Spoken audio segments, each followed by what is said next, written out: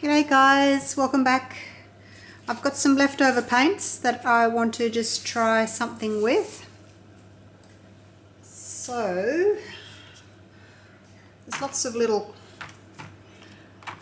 bits left, and I'm just going to throw them all together, see what I come up with. They've all been mixed 3-to-1 with floetrol and global paints. So I've just got some blues and some greens. I think they've all got silicone in them. Just going to throw them in, fill up a cup, pour it out, and then I'm going to flip white over the top of the colours and see what happens. A little bit of that blue. What do we got in here? Some bright blue. Cells happening already. And some aqua. A little bit of this really dark green. Maybe a little bit more. How pretty is that cup? And a little bit of black, I think, just for some contrast.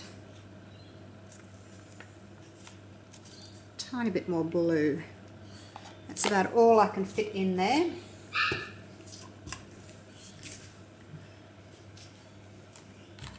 Okay, now let's see if I can flip it over without making too much of a mess. It's very full. Look at those pretty cells. Bang. Okay.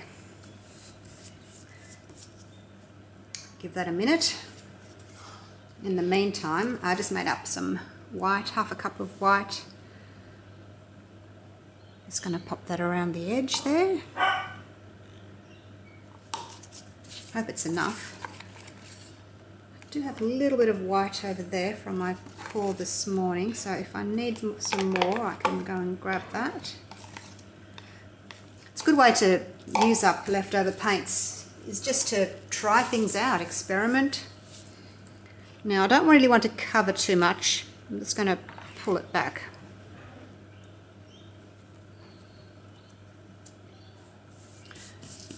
Pretty. Almost ashamed to cover it. So what I'm going to do is I'm just going to drag the white over the top. Like that.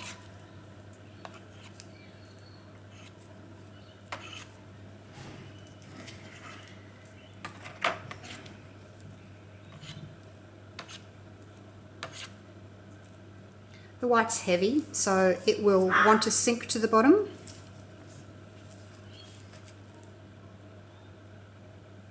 Just stop that from going over the edge. I'll just give it a minute to do its thing. Let the white sink down, let the other colours with the oil come up to the surface. And we'll see what we can get. Sort of after a lacing, marbly sort of a look. Predominantly white, just a lighter colour to what I would normally do.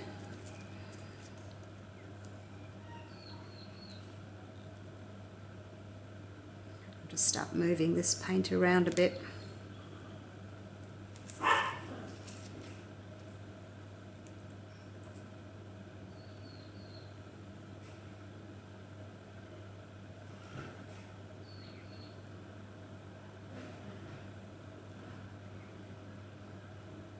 There's a lot of paint on here, so the top layer's moving really well where the cells are.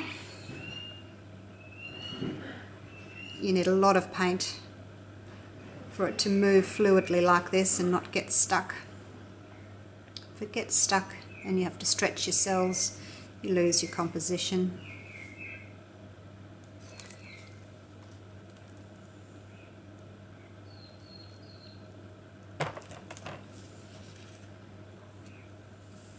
Don't want to overstretch it, so I can always put some white on the corners.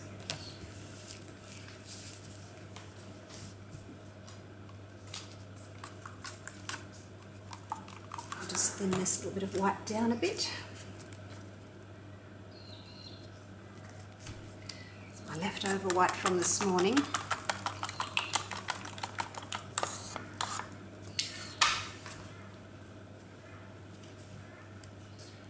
Just put some on the corners.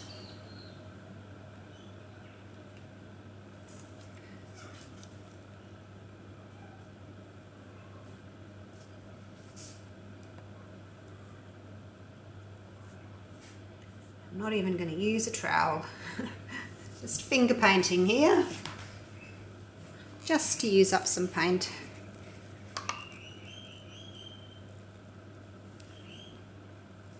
Okay, tilt back the other way.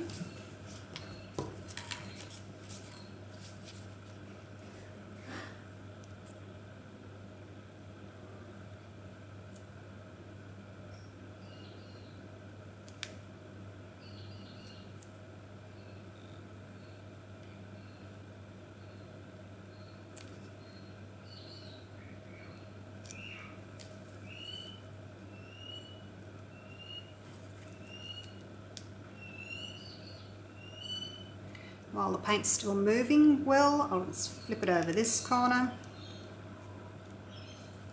and back again.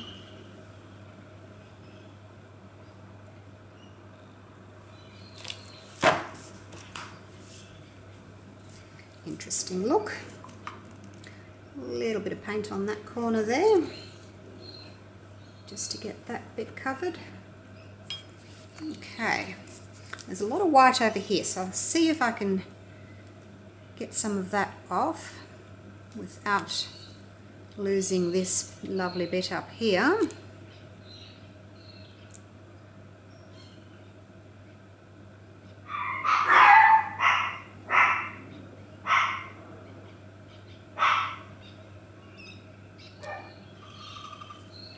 It's probably enough.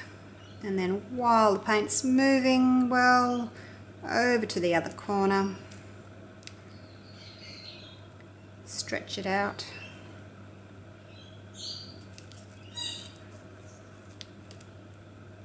And back again. Okay. Well, that's a bit different, isn't it? A little bit of white just there, and that's all the corners covered.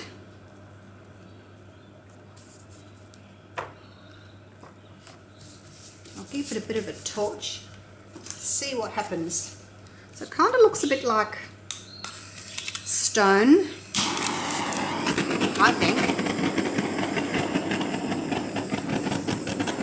Just torch this, see what else happens.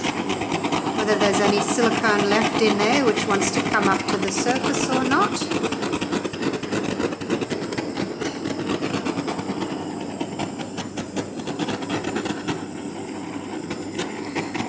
So I'm basically going over the white here to see if the white wants to sink any more and let the other colours come up through it with the silicone.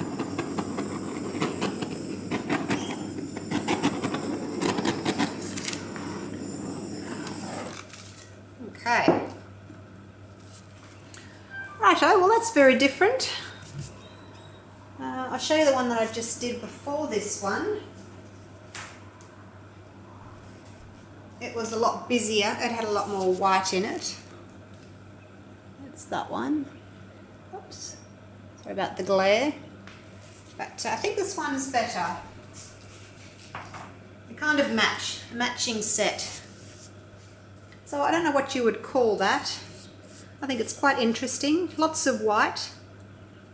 I tend to not have a lot of white background or negative space in my pours, so but I just try out something a little bit different and see what effect I got. So I quite like that one. It's organic looking. Okay, well I've still got some more paints that I need to use up, so I will see you for the next one. Bye for now.